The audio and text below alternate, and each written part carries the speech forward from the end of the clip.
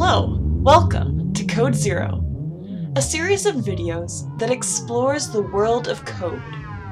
My name is Pragma. Have a great time learning about code. Hello, it's Dr. Abstract here at ZIMJS.com, and we're in a special Code Zero where we're taking a look at why we use ZIM. Let's take a look. In the beginning, there was the traditional text-optimized box world of the DOM. That stands for Document Object Model, and it includes HTML, JavaScript, CSS, and jQuery to do more things. But it's all very boxy. So now, welcome to the draw-optimized, free-form, graphical canvas world with ZIM. Woohoo! And ZIM is powered by CreateJS, which gives us the BOM, the bitmap object model. So that's a graphic, a bitmap, that we can change all the pixels of, and we can put stuff anywhere. That's great, woohoo! And CreateJS and ZIM makes that easy for us. So here are the types of things we can make. We can make coloring apps.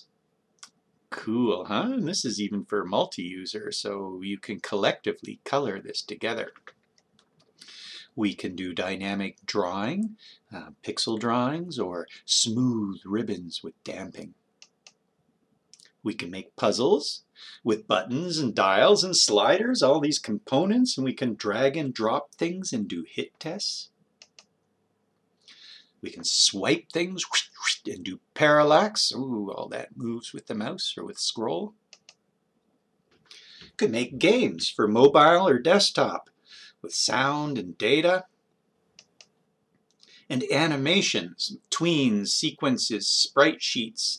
And these move and you click them and they can shoot, pachoom, pachoom, and moving backgrounds. Cool. Configurators for specifications, say if you want to plan your kitchen, or avatars, what will your avatar look like when you go into space? Collages, love collages. Interactive logos and ads. Here's the old ZIM try site where you could drag these around and make shapes and pictures. It's fun. And here's an ad. When you took the smiley face away, it would get sad because there's a little ZIM logo underneath. And if you put it back, it gets happy. Aww. Now, how about this? Whoa! So we're going to take a look at interactive media, which is what we had just seen a bunch of examples for, and we're going to break it down into why, what, where, and how. So why do we make these things? Well, for information purposes, social, education, play, art, simulations, the world. And what do we make? Well, we primarily make sites, apps, and games. And there can be brochure sites or for more fully interactive sites. There's apps that are service apps or product apps. We'll come back to these as well. You note you have colors. Well, we've got some colors down below, so we'll come back and talk a little more. Text games, 2D and 3D. If we do 3D, we'll probably go to Unity. Where will we do these things? Well, on the web. We can do them mobile, or we can do physical computing, augmented reality. This is mixed reality and virtual reality, and that would be 3D, so probably not what we're doing. And then how are we doing them? Well, we can do them with a text-optimized DOM, traditional HTML, with HTML, JavaScript, CSS, and jQuery. And these work with assets like fluid text. The text wraps nicely. It's great for text stuff. You can input text, etc. There's images, forms, tags we're working with, audio, video, and that's a little bit less integrated. Usually it's just playing a video, or maybe having background sound possibly, or sharing a sound. Actions. We are navigating through press and swipe. We're hiding and showing things. We animate some of the interfaces and we submit stuff. So that's the text-optimized side of the DOM. Very important, obviously, in this information age. There's many, many things, billions of things made on the DOM. And now the new side is the BOM, the bitmap draw optimized side, where we have a new tag in HTML called the canvas tag. We still use JavaScript, and then we use CreateJS to give us the BOM. That's the hierarchy and the containers and the events that will handle that stuff. And then we've got ZIM, which adds a bunch of extra stuff, much like jQuery added a bunch of extra stuff to the DOM. The assets we're working with are fluid images. These images actually change. Text and components and containers, sound and animation, very integrated. As in if we make a game, for instance, where the sounds, if we press something, the sound happens right there and then. That tends to be more related to what we're doing. We can drag and drop, do hit tests. We're constantly scaling and rotating and animating. I mean, I went for years before I actually rotated anything. I don't even know if I have ever rotated anything in the DOM, to tell you the truth.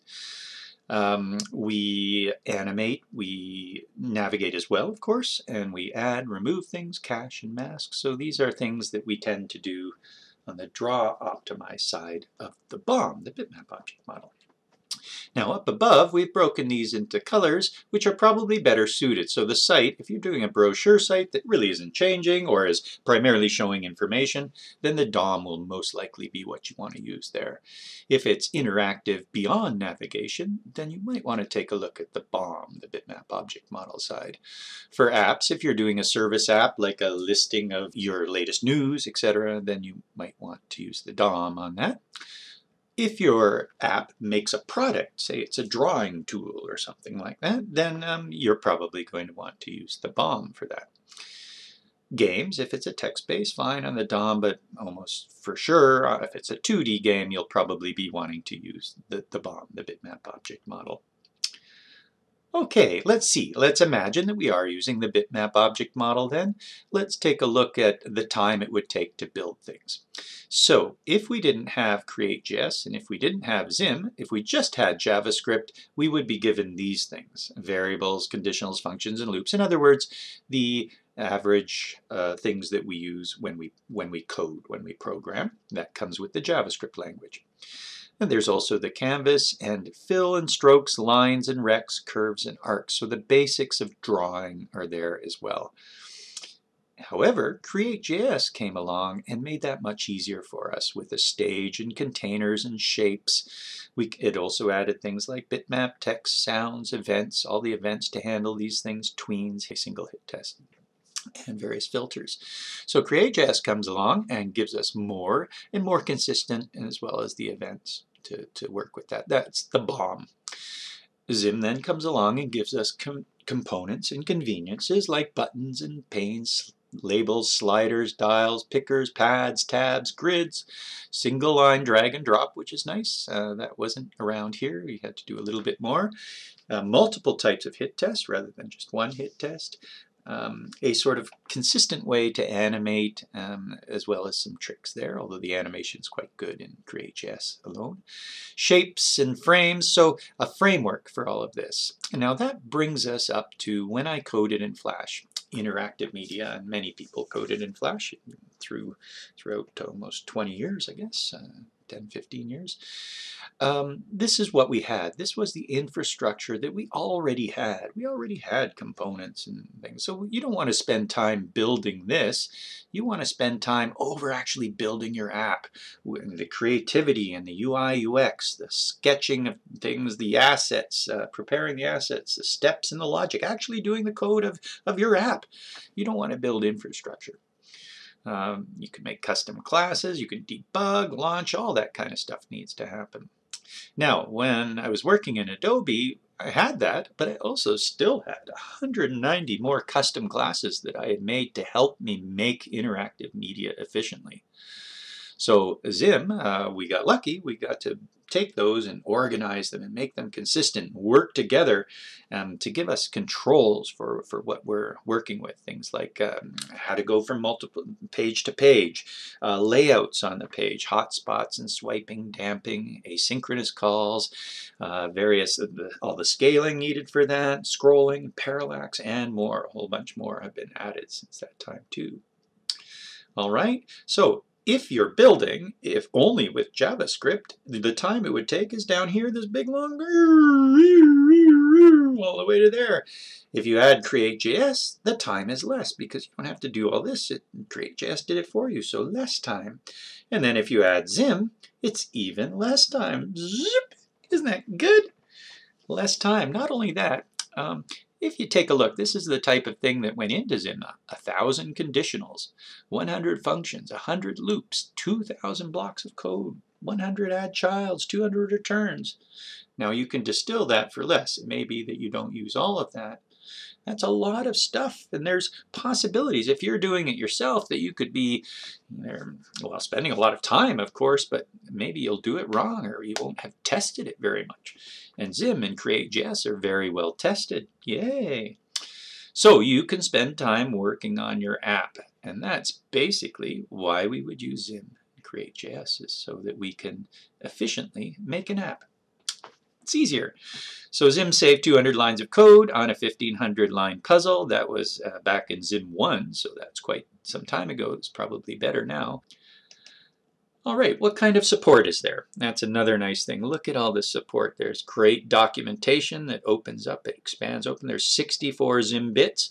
That shows you very common, as many as I could think of, very common interactive techniques that we need. How do you drag and drop something and snap it in place, and all these kinds of things.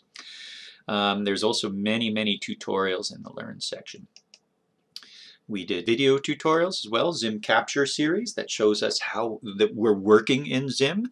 And we have a frame template as well, so a nice, easy way to start in a variety of manners.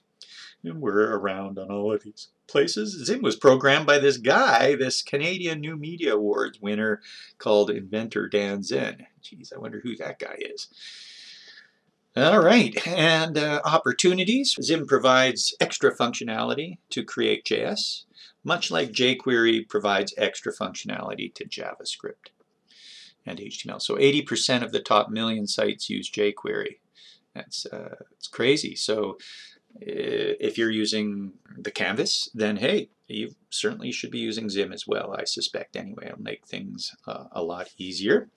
And ZIM is an official tool on the CreateJS site, and CreateJS has been loaded billions of times. So let's connect. If you want to sponsor or promote, or actually code, that would be great. Code with ZIM, contribute to ZIM. It's open source on GitHub. Teach. There's lessons for ZIM and workshops for you to be able to teach, and I'd be more than happy to help as well, or any of us here at ZIM. So that's that. Oh yes, I am Dr. Abstract here at zimjs.com. Stay tuned for more Code Zeros. We love you, and all the best.